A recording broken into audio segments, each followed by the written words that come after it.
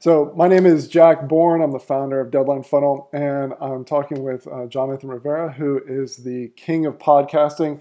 He's also involved in a lot of other cool sideline businesses, so Jonathan and I have known each other for several years. And a while back, he was helping a mutual friend with a podcast, and so we started talking about Deadline Funnel, and that was really his first exposure to using Deadline Funnel. And I just found out a few minutes ago that he's using it in some really, really creative ways. So, Jonathan, thank you for being here, and let's go ahead and dive in and talk about how you're using Deadline Funnel. Jack, thank you for having me here. Everybody who tunes in, thank you for tuning in. Hopefully we can maybe share a tip or two that are useful for you. But I got to correct you. I actually have been using Deadline Funnel for a much longer time than that. Oh, have you? Okay. I used it in my real estate business first, and then I added it into the marketing business. So when we started talking about that stuff for that podcast, I had already used it Okay, that's before. right. Account, and I started a new account because I'm like, I know how it works and I know that it works, and I'm excited to see which different ways I can make it work for me. Cool. Well, I'm glad that you corrected me because I definitely want to talk about the real estate business. Let's start there. Let's go in sequential order. So, most of the people that we talk to, like our typical client, is someone who sells an online course or something digital, and so there's a ton of great applications for that. We've interviewed a lot of successful entrepreneurs and given some really insightful case studies, but I'm really excited to talk about how it can be used in real estate. So how are you using it in this non-marketing, non-IM way? Why don't you share that?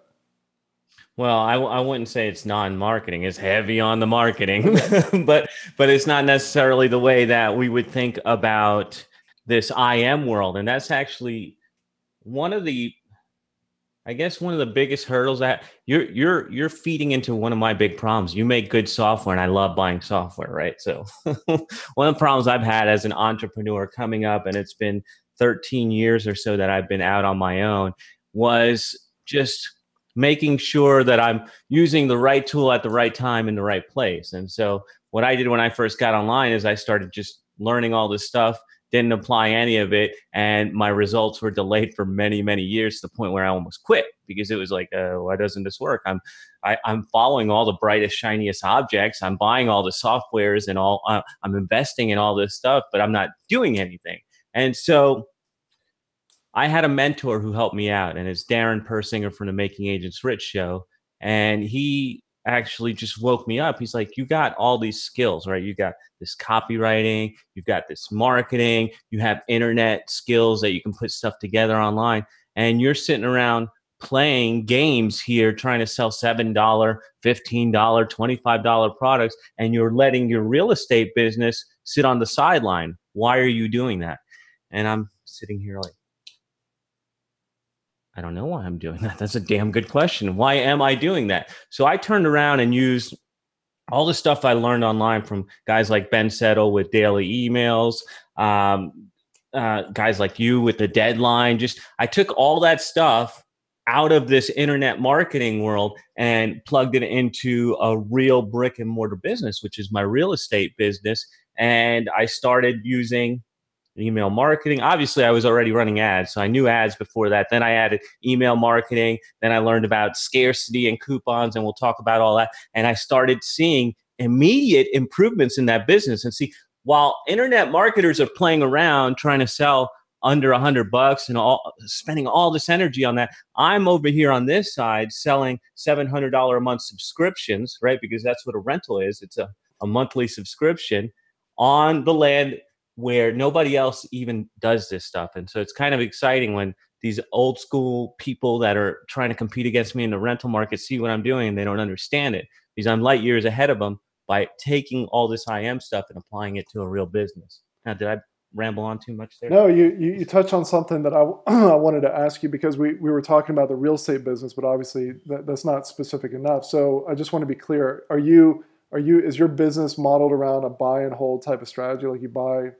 rental units and then you rent them out as the landlord? Yeah, so that I mean that's really what we have is rentals, and so I've learned a lot working in the rental business, and I've learned that there's like a 30-day cycle where your leads, if they don't convert in 30 days, they're probably not going to convert at all. And I've learned that the timeline to talk to them is much quicker, where you might be thinking of nurturing somebody online for months. For me, it's like 2 weeks, because most people are looking to move between now and the next 4 weeks or so usually. So learning all that stuff and all those little nuances has been interesting, and then figuring out how to work that into the marketing that we're doing.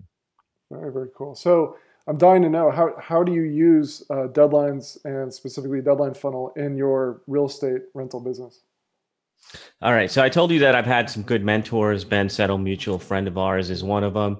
And so that's actually where this whole turning my IM thing to IRL, right, in real life, is what I'm calling it, bricks and mortar. The first thing I thought about was Ben, right? Ben taught me to write daily emails. And so that was the first piece I plugged into the business. I plugged in daily emails. It's an email a day for 14 days. And then it's like a Dean Jackson 9-word email like 7 days later. Are you still looking for an apartment? Kind of thing. Because I know that that timeline that we talked about is shorter. So the first thing I did was the daily emails. I was already running ads on Craigslist. I was already running ads on Google pay-per-click. So that's my traffic source. They're going to my website, which my website is like bare bones, just like, here's some information, here's where you opt in. And then I went and got some 1920s influence. I forgot who it was. I don't know. Anyways, I started adding coupons to the business, right? So everybody out there competing against me is like, first month, last month, security deposit, your left testicle. They're asking for everything. They're asking for everything for you to move into the apartment. And so I saw an opportunity there where I said, well, security deposits suck. All right. And this is a real estate lesson, and people are going to just crap when they hear me say this, because with a security deposit, they're it's so complicated, because you have to keep that in a separate escrow account. You can't touch that. And then when they move out, you have to have a checklist of what's coming off that security deposit, and you have to do the accounting for that. And then you have to return the unfinished portion. And if you use it all, they're pissed at you because they were counting on that as a savings account.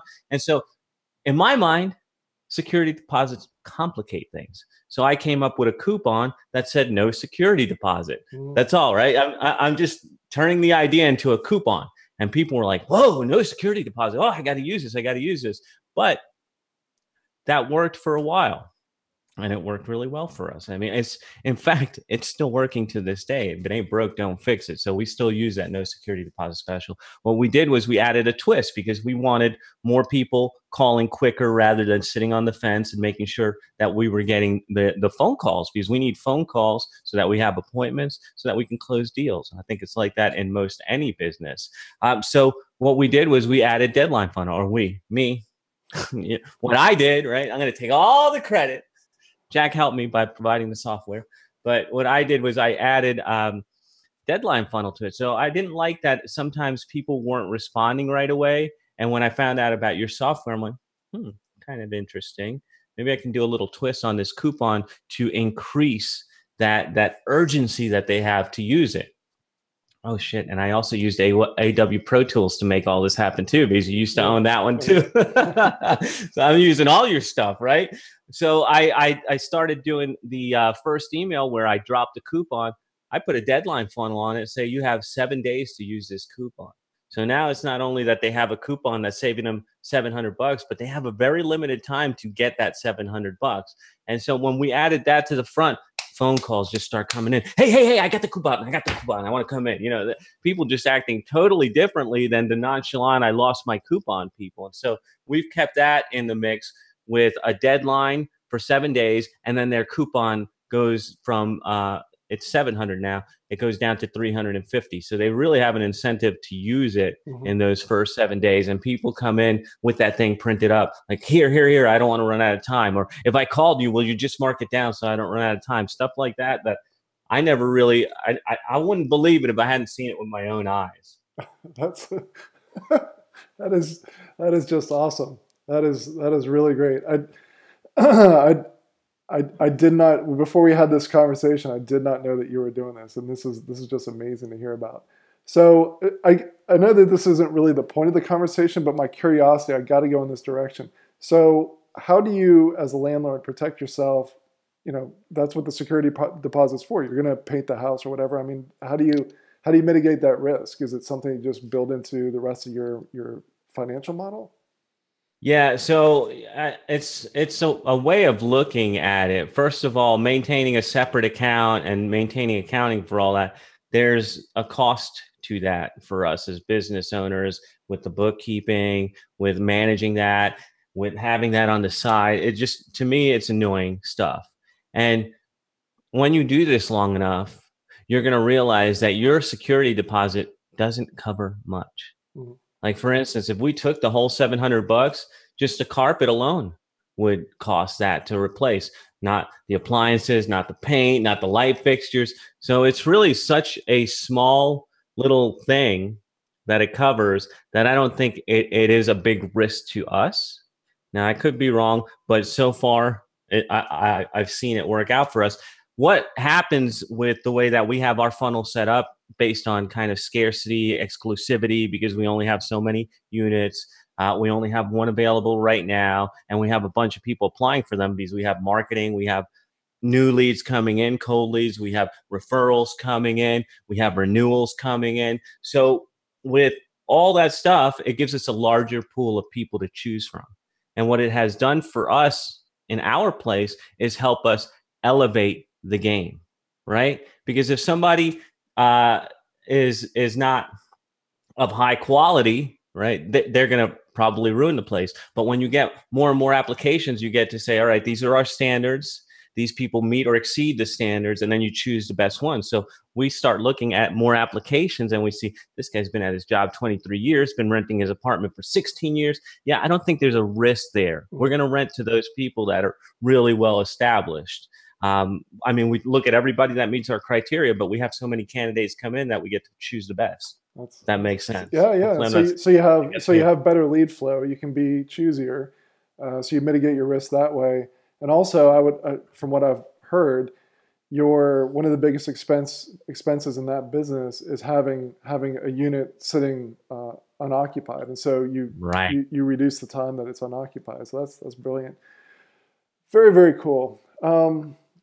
Before we switch to your digital enterprises and podcasting and those sorts of things, is there anything else that we haven't covered about how you're using deadlines and coupons in your real estate business, or should we move on to the digital?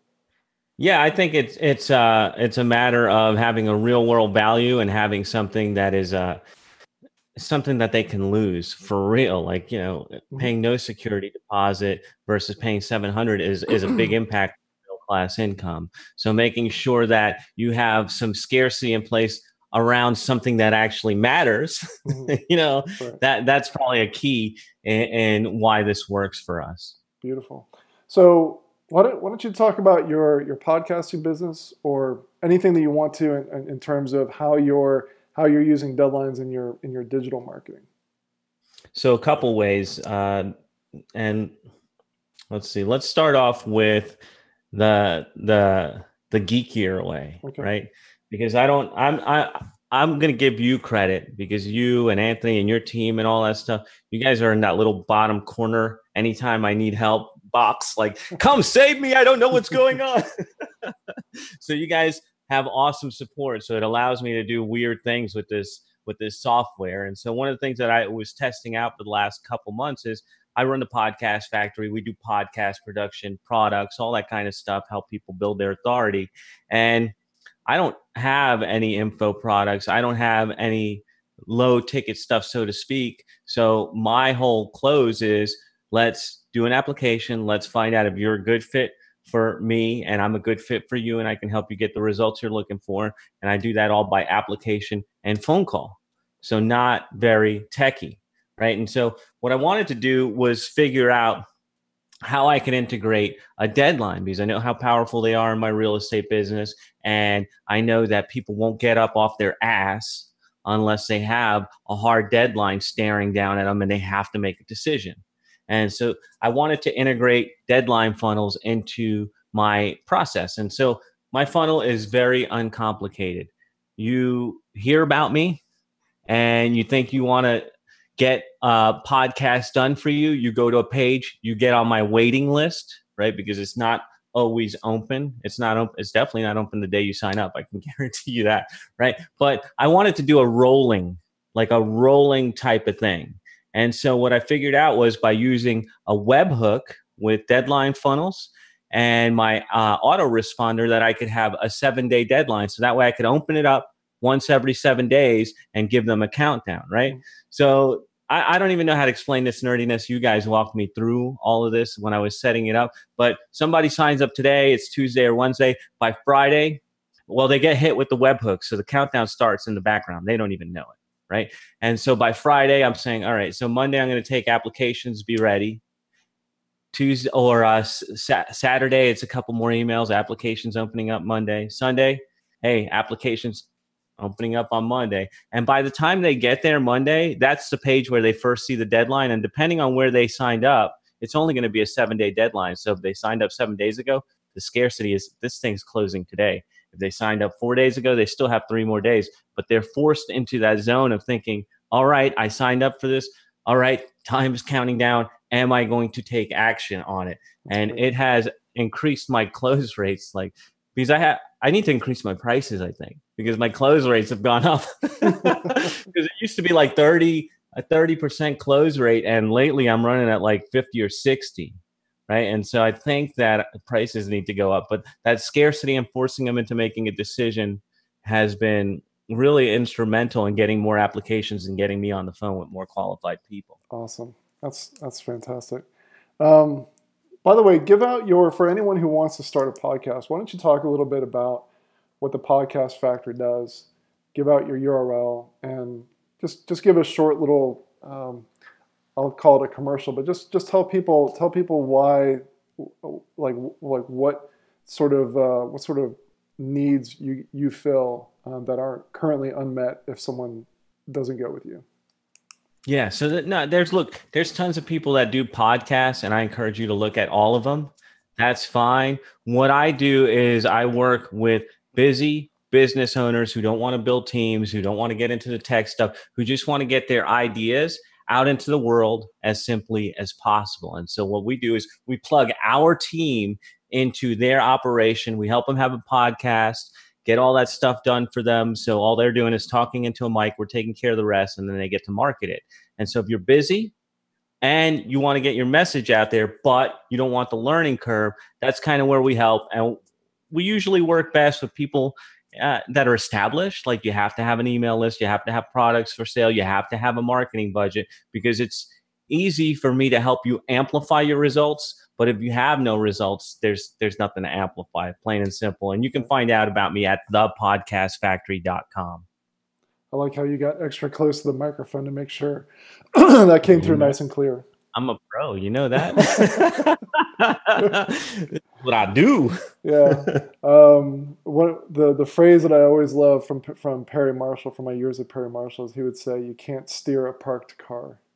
And so in the same way, I tell people all the time, so look, Deadline Funnel is going to amplify whatever you have going on. But if you've got a bad marketing and a bad product and you're not communicating it right, it's not a magic bullet. It does some incredible things, but it's not gonna take something that's DOA and breathe life into it. Okay. No way. So besides the podcast business, and that's another interesting application, because that's still outside the normal realm of what our typical client does. Like, our typical client has someone who comes in and it's actually the way that you're applying it is pretty similar, because I've interviewed other people like James Schramko who do rolling launches and things like that. So, but I kind of get the sense that there's yet another business under the Jonathan Rivera umbrella. Is there another application for how you're using Deadline Funnel? Actually, not even another business, but maybe closer to what people are doing. And so I'm about to get all cliche on you, but high ticket sales, right? That's the thing. High ticket. I sell high ticket. Right. All right. So let's talk about high ticket. Okay. If you're doing stuff like that, like our packages start at $3,000 and 600 a month, and then and they go up from there. So that's probably high ticket. One of the things that I've noticed is when I get on my sales calls, because that's, you won't find anything on my website about what we charge, what we do, or any of that stuff, because I need to talk to you to make sure that you're a good fit and we're a good fit, or else I don't want to waste anybody's time. But there's, what I found in these calls is there's usually about two or three things that people need. And actually, I got this. I don't know if you've talked. Did Igor Kafetz have you on his show? I don't know if you've talked to him yet. I think But we talked, but I don't think we've connected yet. anyways, he sometimes he schools me because I co-host a show with him, List Building Lifestyle, and he's another Deadline Funnels user, by the way. But he's like, you gotta give people something. Like on the sales calls, I used to not do it. Right on the sales calls, it'd just be like, this is it. Is it a fit or not? And that's it. But he's like, you got to give something that you can take away to help motivate them. You have to have some sort of scarcity there. And I didn't really do that in the beginning, probably because I was charging really cheap and people would always just sign up like, oh, that's it. Yeah, here you go. Take my credit card. So that's probably part of it. But as I went raising my prices, things changed. My numbers changed a little bit. And Igor told me you got to have some sort of takeaway. So what I figured out is, in most of the people I talk to, they either want to build their authority further by using the podcast and leveraging that. And so they'd probably want to get interviews done or guest booking or stuff like that. Then there's people that are looking for leads. And so they might be more motivated by a bonus of perhaps me helping them create a mini product to help them get their opt-ins. And then there's another person. Every once in a while, I get flexible on this. It's very rare. But if somebody's got a little bit of a price sensitivity, sometimes I say, well, that's the trigger, right? So if somebody wants interviews, I offer them as a bonus, sign up the next 24 hours, and I'll hook you up with 1 month of our podcast splits. Somebody wants the mini product thing or wants to come up with a product, sign up next 24 hours, and we'll do that. So I took it to the price sensitive people because I felt like they needed more motivation. And every once in a while, if they're referred to me by someone who has my old pricing and has given it away, sometimes I'll get close to that or honor it. And what I do is I have a deadline link. So after the phone call, I do a follow-up, your podcast show, and I recap the conversation because I'm just sitting there taking notes when I talk to people. So I recap our conversation, their goals and everything. And I say, seems like maybe I might be able to help you make this decision a little bit easier. So here's a link where if you sign up, you'll save 30%, let's say, right? 30%, but it's only for the next 24 hours. So they click the link, they get hit with my deadline funnel cookie. And there it is right on my Samcart page, countdown. And as soon as it disappears, the price goes up. I have the second page set up for full price, right? After they're done with their countdown. And that has been working interestingly for me. I don't like to get too many price sensitive people, but like I said, when it's a referral, I will be a little more flexible because that's a better deal for me. I'm going to have to pay for that lead. And it's been working for me quite interestingly to see people like, tripping over themselves to give me money. So that's kind of a fun application as well. That's awesome. Let's finish up with. Would you be willing to talk about how we kind of work together with Kevin Rogers? I know that you said there's numbers that you can't share or you don't have yet, but can we talk about how you were planning on using that with Kevin Rogers, one of your clients? We actually used it, and we used it for a very short time. We didn't get to run it that long because we changed up the way we were doing things.